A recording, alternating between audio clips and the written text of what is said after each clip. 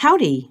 In this video, we will be covering how to view, reply to, and edit discussion posts. To get started, click the discussion links in the course navigation menu. From the Discussions Index page, you can view all discussions in your course, filter discussions to view all or unread discussions, search for a specific discussion by title or keyword, and, if enabled by your instructor, you can start a new discussion.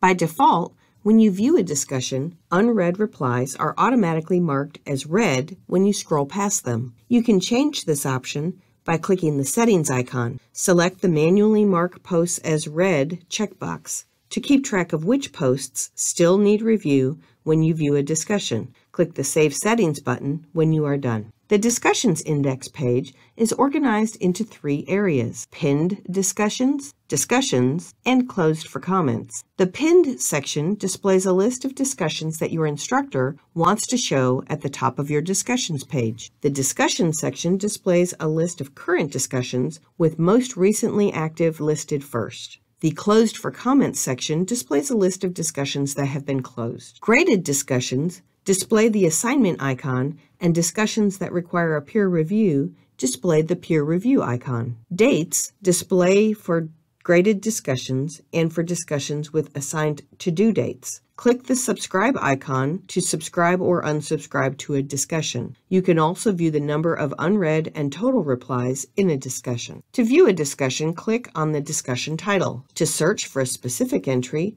type the author or keyword in the search field. To view unread replies, click the Unread button. To collapse or expand replies, use the Collapse Replies and Expand Replies buttons. If you'd like to receive notifications of new replies in the discussion, click the Subscribe button. If enabled, you can like a post by clicking the Like icon. To reply to the discussion, click Reply in the main discussion. To reply to another student's post, click the Reply button under their post. Your discussion reply will appear below the initial reply and may appear as a threaded response, depending on your course settings. Use the Rich Content Editor to add your comment and any relevant content. When you've finished your reply, click the Post Reply button. If editing is enabled, to edit your response, click the Options icon and click Edit. For more information on utilizing Canvas in your course, please visit lms.tamu.edu.